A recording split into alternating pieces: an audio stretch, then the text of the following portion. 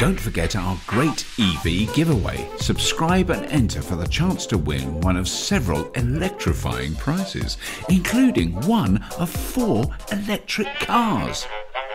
Hello and welcome to another episode of the Fully Charged News Show. I'm going to really go for dense data, not opinionated ranting waffle. So that should please some viewers, although I do despise brand new SUVs with combustion engines. Sorry. So I didn't get very far with that, damn it. Sorry. Anyway, obviously, the big story in recent days has been the launch of the Ford F150 Lightning, the 100% electric pickup truck President Biden took out for a spin just before the launch. Now, I'm not going to pontificate about most people who drive huge pickup trucks in America, very much like the people who drive thumping great SUVs in this country. About 80% of those cars are registered at urban addresses and not used off-road. They never tow a trailer, and they generally spend their time blocking up streets because they're parked on the side of them, or they're static in massive traffic jams with their engines running. But it's a fact. Combustion engine pickups are very, very popular in the USA. And I'm going to ignore all the downsides about the size and weight and say it's a great thing that Ford are making an electric pickup truck. I hope they sell shed loads of them. And I'm sure we'll feature a test drive on the F150 Lightning very soon. They have introduced a couple of things that all electric vehicles should have. Yes, they've got a massive frunk.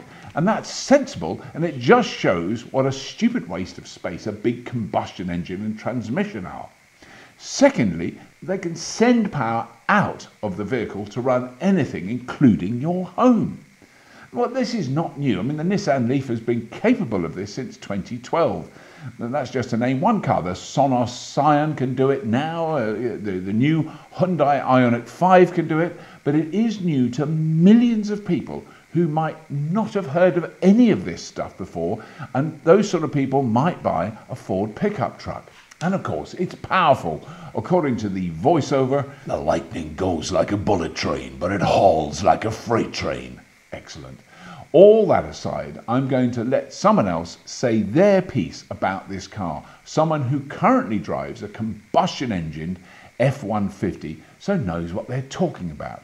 Because I really think they nailed it. Now, I'm going to have to speak their words as I can't be bothered going through some painful, agonizing YouTube copyright shenanigans and getting taken down and sued and all that stuff if we include the original clip here.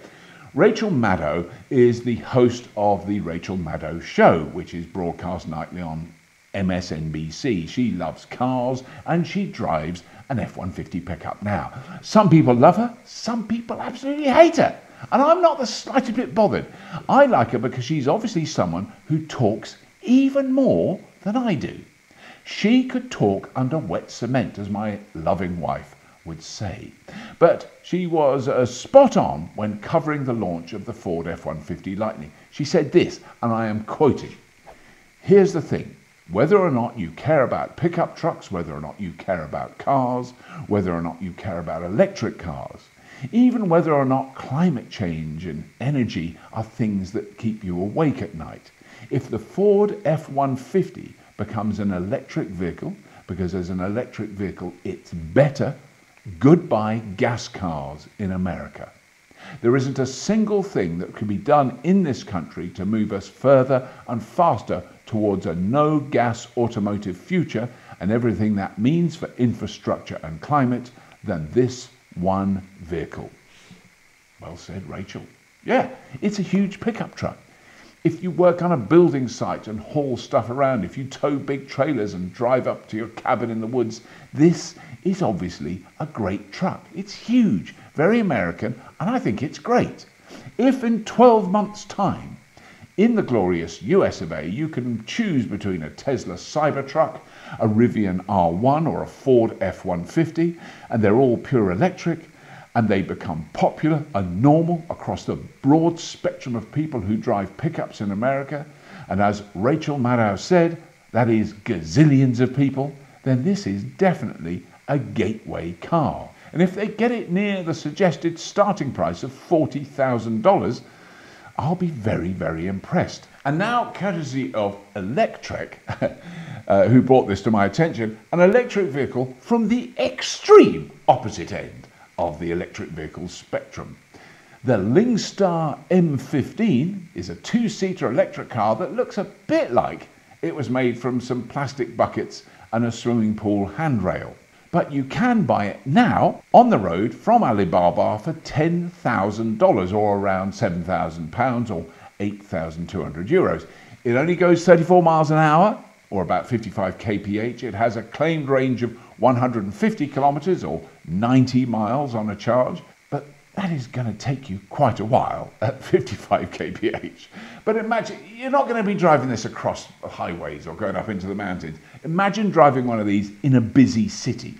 You've got lockable storage in the back, you steer it with handlebars, it looks totally weird, but I bet it's great fun to drive, and it will be comically fuel efficient. I can't find out the battery capacity, but it's going to be small, and I would say this is going to cost well below 1 pence or 1 cent a kilometre or a mile in fuel, because it's just going to be almost free. Okay, a couple of stories from Australia, courtesy of the ABC. The first one is a perfect example of the disruption caused by the energy transition. Nothing is going to be smooth, but it is all possible. Being married to an Australian and having spent a lot of time there over the last 30 years, I can state without hesitation that the uptake of domestic solar in Australia is high, very high. And in some places it's having a very disruptive impact. In the southern suburbs of Adelaide, for example, there is so much rooftop solar installed that on cool sunny days there is far more solar generation than the whole South Australian grid can use. Not just the city, the entire South Australia. Just to explain, on hot sunny days the energy needed to run all the air conditioning in houses is more than enough to suck up all the solar power on offer. But in Australia it can also be very sunny when the temperature is not so hot, hence the need for vast amounts of electricity storage. And there is some quite chunky stuff in South Australia. The big 129 megawatt hour Tesla grid battery at the Hornsdale wind farm. But that is not enough, and the grid operators are having to control how much electricity people can pump into the network at any one time. It's very understandable. So they are instigating a system called flexible exports, which means there will be periods where the owners of solar panels have the power they supply to the grid strictly limited. And at other times, they can send out as much as they can produce if they want to. And we're going to be doing a podcast about this very topic in the near future. I suspect this is the start of similar schemes around the world as solar becomes more and more ubiquitous. And the flip side of that story is this one from October last year. I love this. For 1 hour, just 1 hour, on Sunday the 11th of October 2020, the entire state of South Australia was powered by solar generation alone. That's 1.7 million people. Their homes, shops, cafes, restaurants, hospitals, factories, all powered 100% by solar. And it's important to remember that they weren't in a lockdown at this time. Not like the rest of the world, more or less. Australia has been very good at keeping the pandemic at bay. It's a bit of a first, but that gives you some idea of the scale of solar and the potential it has in Australia, well, and the rest of the world. And while I'm referring to that beautiful country, I just can't help mentioning the fact that we're holding Fully Charged Live in Sydney, Australia on the 29th and 30th of October 2022. So a long way off. But if you live in Australia, you might want to jot it down in your diary. Next story. Now, I have mentioned on previous episodes the rather sad tale of Toyota's very slow decision to start making battery electric cars. Honda have been a bit slow, but at least they've now got the excellent Honda E out and they're selling them. I've seen quite a few of them around in the UK. We know that Toyota are bringing out some 100% battery electric cars for the global market soon, and they've been making electric cars in China for a long time, but they have been very focused, as we're all aware, on hydrogen fuel cell cars. However, Subaru, and I think that's the first time I've even mentioned that brand name on Fully Charged, they joined Toyota, the Toyota group last year, and they have just announced that in 2022, the Subaru Soltera 100% electric car will be available in the US of A. And their press release states that the car will combine Subaru's expertise in all-wheel drive technology, which we all know about and is amazing, and Toyota's vehicle electrification technology.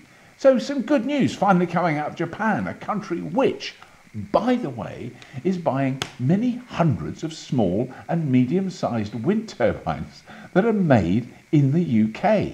Now, a company we've covered in the past, Britwind, is sending out shiploads of them, and they're very popular with Japanese farmers. And this isn't like 10 or 50, this is hundreds of them. I'm just saying this as we'll hopefully be covering more about this homegrown success story later this year. Next story! Now, we hear again and again about the impact of mining, transporting and processing the materials needed to make an electric car. It's a huge issue and one that always needs addressing. And most importantly, understanding all the implications therein. But just for balance, here's a story from the D-Smog blog about the side effects from fracking. No, not earthquakes. Something potentially much worse and much more long-term. The D-Smog blog asked the simple question, where does all the radioactive fracking waste go? Wait, what? No one told me the millions of gallons of waste fracking liquids that have to be dealt with to allow this extreme and desperate form of fossil extraction to take place are radioactive. Are you kidding? I mean, you've got to store it. You have to trust that private companies with shareholders are going to store and protect this radioactive waste for decades, even centuries. I mean, just listen to this. On May the 8th, 2017, a drum of radioactive waste from Australia arrived at a remote West Texas storage facility. Wait, what? Radioactive waste from Australia? But they don't have any nuclear power plants. Why would they want to transport nuclear waste to America? Well, it's radioactive wastewater from fracking activities used to extract natural gas in Australia. Okay, fair enough. But this drum was transported to Texas from Australia on a Singapore Airlines jet. It was a cargo jet. It wasn't full of people, but still, I mean, it's a bit extreme. According to files from the Railroad Commission of Texas, the state's main oil and gas regulator, it contained the radioactive element radium at concentrations of 2,095 picocuries per gram.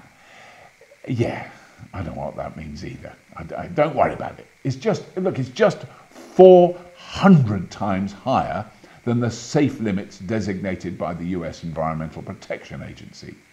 Oh, but ignore that. What about lithium mines? I hear the fossil Ramonas wail on and on and on about. What about the lithium mines? There aren't many lithium mines, but never mind, forget it. And most of the lithium comes from Australia. Australia's big in this episode. I didn't plan it that way. It's just the way it turned out. But wait a minute. The oil and gas industry has been really good at painting the picture that they are not a radioactive industry. I didn't know. I know I'll get comments from people saying they did know, but I'm obviously thick. I didn't know. The story in D-Smog blog, I don't know how you say it, the D-Smog blog, is about the radioactive waste storage facility in Texas that's literally overflowing with hazardous radioactive material. Not from nuclear power plants, but from the madcap and now bankrupt dash to frack.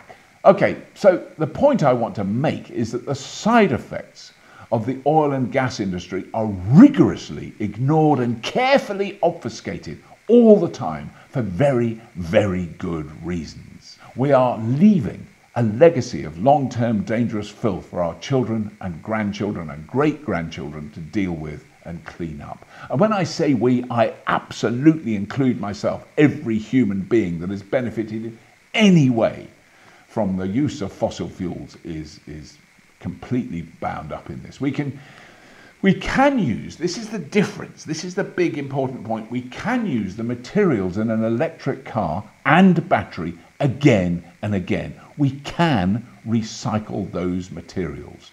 Show me 1 litre of recycled diesel and I'll rename fully charged, fully dieseled up, or something equally rubbish. Next story. Now, remember I said at the start that I wasn't going to clog up this episode with opinionated ranting and waffle. Clearly, I lied. Well, Sort of, because here's another fossil extraction story I cannot ignore. This one is from Canada. Sorry, did someone say tar sands?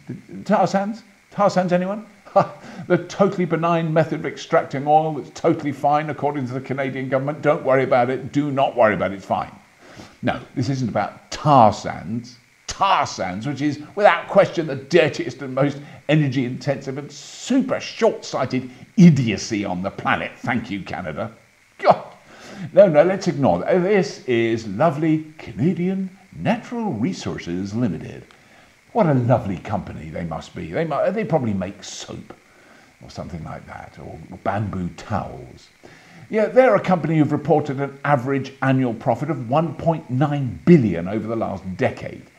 Yeah, they are an oil company, fair enough, and they're receiving over $100 million of taxpayers' money to clean up their defunct, toxic, busted flush oil wells. Not tar sands. I mean, that's going to cost trillions to clean that up. Well, it'll never be cleaned up if they've just destroyed that part of the planet's surface. But no, this is just your standard old nodding donkey oil wells. They make money selling us the oil, then they make some money getting us to pay for cleaning up the devastation they leave in their wake. That is a really great business plan. Next story. MG cars. Well, we've reviewed the MG ZSE and the MG5 estate, and now MG, who were originally known for their sports cars, are developing a sports car. Actually, not just developing, they're going into production ready for a 2022 release of this car. Now, it looks silly and like so many concept cars I've seen at car shows over the years. According to the parent company, it has got the go-ahead and they will start production for a convertible open-top MG sports car that looks pretty different to the ones that I knew when I was a kid. Although no doubt there will be numerous changes to the design. Well, that's it. Minimal end waffles, only to list a few of the amazing people who support this channel via Patreon from $10 a month or more. Wonderful people, thank you so much for your support. They are Marcus Cornmell, Michael Toman, Richard Hadzook, John Dunlop, Phil Tordoff, Sean Walsh, Shannon Farrell, Jose Arelaga, Mark Hutchinson, David Howard, Brian Smith, Steve Jordan, Edwin Corteen, Steve Savory, Michael Rubinski, Susan Graves, Niels Bolt Wilson, Dibbs, Gavin, John McConville, and Ray Adams. Thank you so much for your support. It really, really is vitally important to keep this show going. That's why we're here. Thank you so much. That's it. As always, if you have been, thank you for watching.